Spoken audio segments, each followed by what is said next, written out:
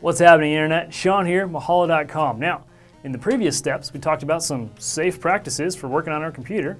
We also talked about that we would like to upgrade our processor. Now, in this step, we get to upgrade our processor, so let's check it out. The processor is one of the components you have to be the most careful with, I'd have to say, because it's the one most sensitive to being damaged. So, to upgrade your processor, you'll want a couple things ahead of time. One of the things you'd like to have for upgrading or changing out processors, definitely do not do this without this component, is thermal paste, whether it be Arctic Silver 5, which is high density polysynthetic silver thermal compound, or just heatsink compound. So you want to have a thermal compound.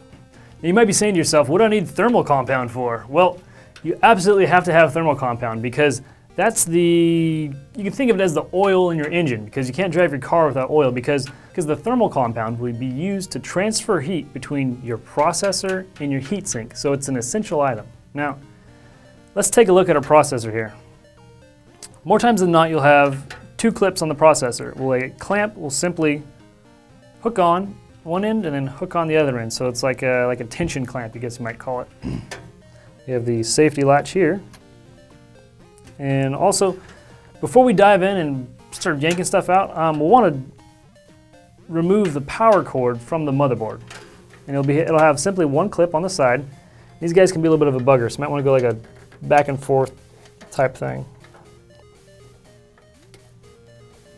Also, if you have a hard time with your with the power connection to your motherboard, what you can do is grab a flathead screwdriver, depending on the size, and you can kind of wedge it in there just a little bit and kind of pop it out, because Molex connectors and these power connectors from these power supplies are not really made to pop in and out all the time.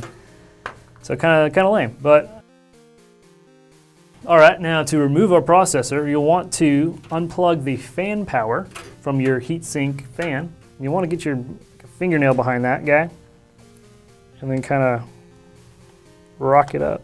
And there we go. This little 3/4 pin guy is unhooked.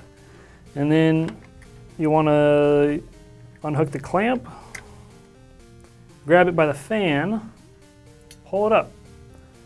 Now what you see here is thermal paste on the heatsink. And if your computer's just been running, don't grab your heatsink because it'll be really hot. Now, the thermal paste you have here, you want to clean all of that off before you put on your new thermal paste. Well, actually you're installing a new processor, so what are you worried about? So to install a new processor, I want to flip up this little lever right here, all the way up. And almost every processor these days is called a zero insertion force processor, and that means you don't need any pressure to actually install it. And like when dealing with processors, I have my ESD strap, so I'm not going to have any static going on. And touch the case, ground yourself. You want to grab it by the edges here. Just lift it right up. There you go, that's our processor.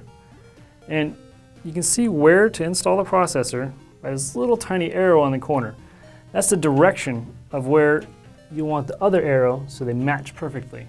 So when installing a brand new processor, goes, let's see,